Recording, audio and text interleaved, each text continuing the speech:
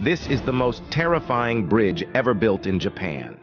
From afar, its steep incline appears to defy gravity, almost vertical against the earth below.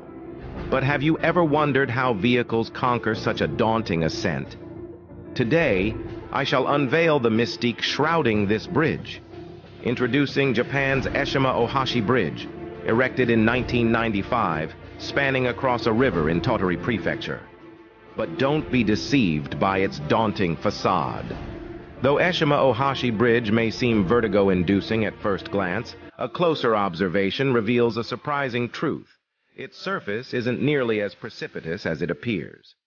This mammoth bridge stretches a whopping 1.5 kilometers, reaching heights of up to 44 meters. Yet, the average incline of its surface measures a mere 6.1 degrees. That's right.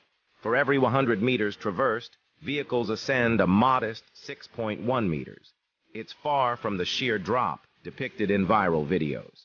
However, compared to your run-of-the-mill bridges, its slope is undeniably significant. The primary reason for such an incline? Beneath the Eshima Ohashi Bridge flows a navigable canal. If the bridge's height fell short, it would spell disaster for passing vessels.